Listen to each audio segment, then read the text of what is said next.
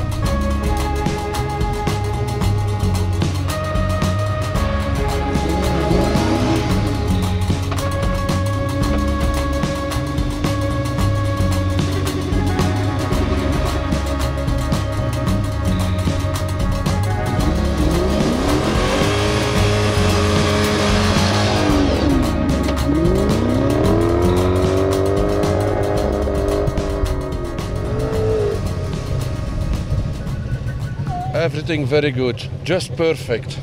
Algeria is top.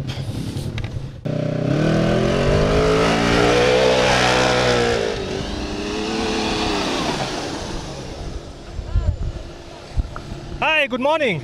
Morning. You are fine? Yes, you're fine. Really happy to be here. Had a great stage earlier on. Hoping to complete this one without any major incident.